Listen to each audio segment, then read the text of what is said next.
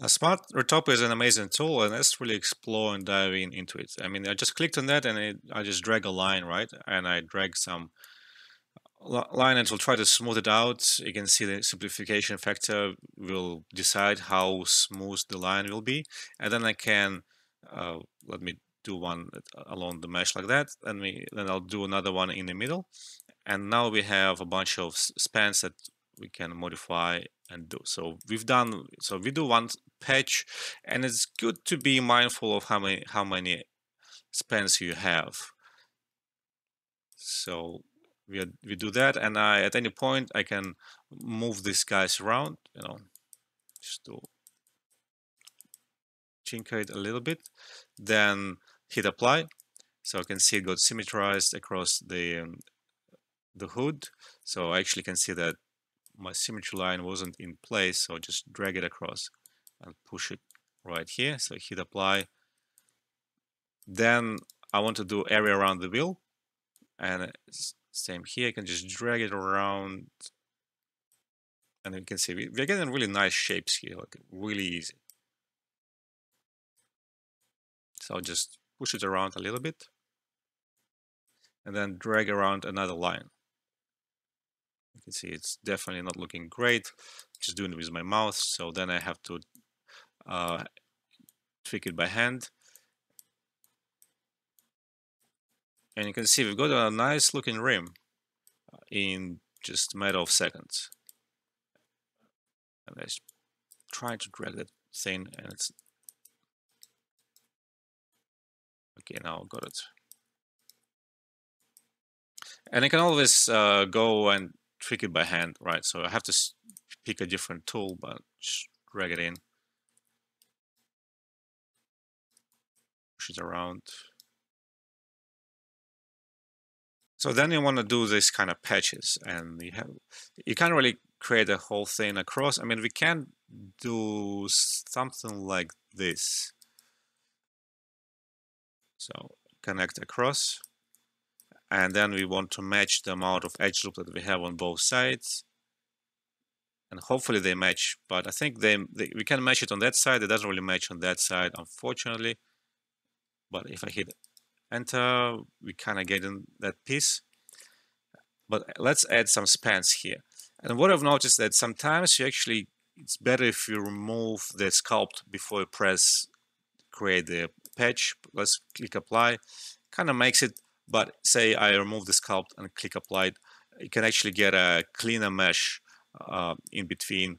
It will not try to over snap to the surface. Sometimes it kind of really bugs out, to be honest. So you have to be a little bit careful. And here, same thing is like we can try manually connect these guys together. And you can see I really probably need an extra edge loop. So to create an extra edge loop, I just go into one of those, say, points and polygons, drag the edge, create an edge loop, and allow these guys to snap by hand. This one lacks an edge loop here, so we go. So we are getting some really complex shapes here, again, in a matter of seconds.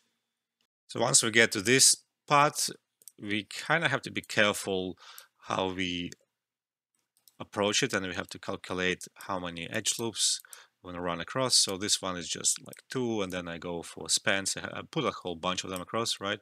So if I press enter, kind of not really snapping well. So I want to increase the weld tolerance and hit apply. So now it's got a way better welding across. So hit apply again. Now it's way too much. So drop it to 19. Hit apply. So now we got interesting stuff going on. And then I want to start directing the flow from this patch to this patch. And it kind of jumped across a little bit too much. Okay, there we go. So we increase the spans. We can increase them to 2. Increase these guys to more, and it doesn't really do much. I think it might be bugging out on me right now.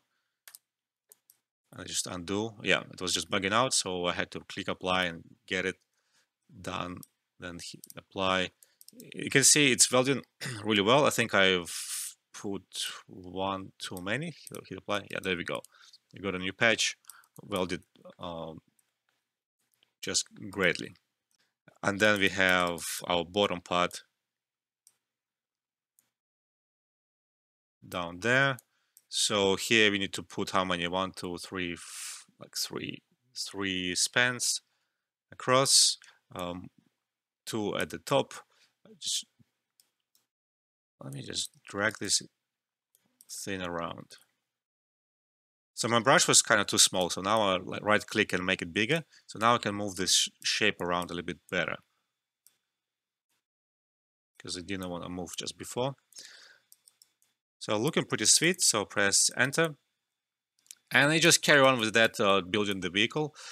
And with some tools, say if I go to the brush tool and I make the brush bigger and press shift, I can smooth this stuff out. You can see my welding kind of overdid certain parts, so I have to really go manually to fix it. So you want to work with this tool in tandem with other tools of 3D code to get the best results.